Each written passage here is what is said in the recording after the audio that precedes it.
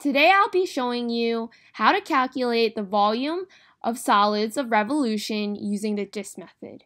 So in Calculus 1, we learned that the volume under the curve is a definite integral of f of x from a to b, which is the known bound, with respect to x.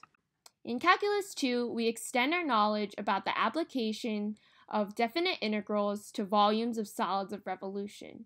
We will be finding the definite integral of the volume of a cross-section with its corresponding height. One of the techniques to calculate these volumes of revolution is the disk method, which is representative of its distinct shape.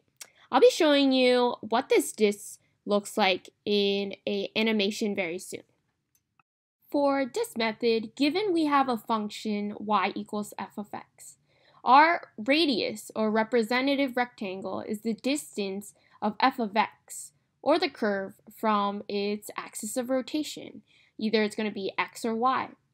The radius or rectangle will always be perpendicular to its axis of rotation. For the purpose of this example, our axis of rotation is going to be x-axis.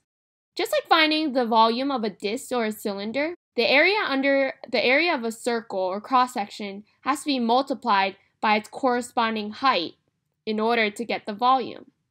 And in our formula, our dx, or our change in x, is actually going to be the height. By finding the definite integral of the volume of a cross-section of a solid from a to b, we're actually adding the volumes of an infinite amount of circular cross-sections with its corresponding dx, or height, from a to b.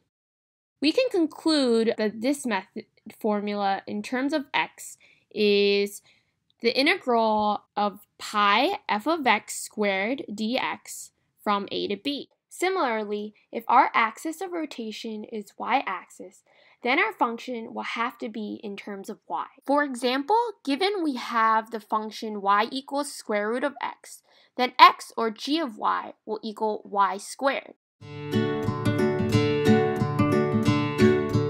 I'll be showing you how to do the disk method with trying to find a volume revolving around the x-axis.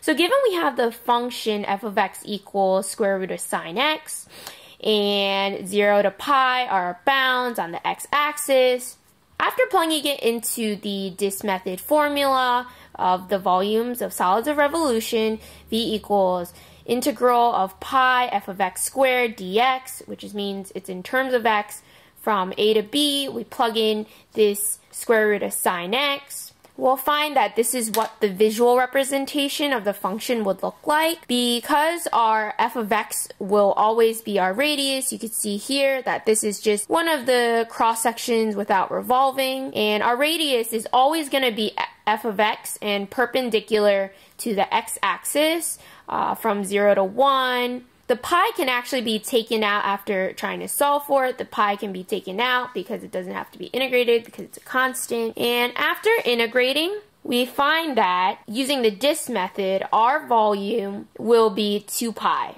And this is just a little visual representation of how it would look.